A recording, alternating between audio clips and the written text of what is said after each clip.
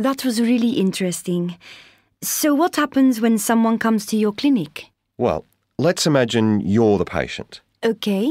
A common situation will be that you sustained an injury, say a year ago, so it's not new.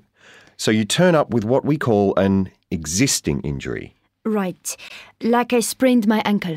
Exactly. That's a typical one. Okay. And I've been to the doctor, and he sent me to the hospital for an X-ray, and then I've been prescribed a cream or even painkillers. You've been through that medical route. Okay. And I had to rest it for a while, of course, and that meant not doing any sport.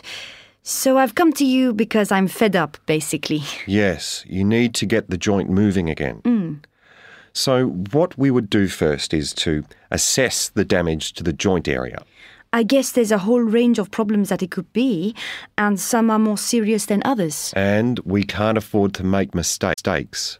Now, once we know what the problem is, we select a treatment. Perhaps one that we talked about earlier.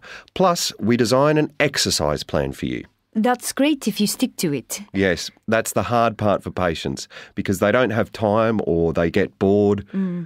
So we ask them to come back regularly, make appointments, and we monitor the movement in the joint each time. And you expect that to work? Yes, and it usually does, quite quickly, in fact. And then we can go on to rehabilitation. You mean getting them back into the sporting activity they used to do?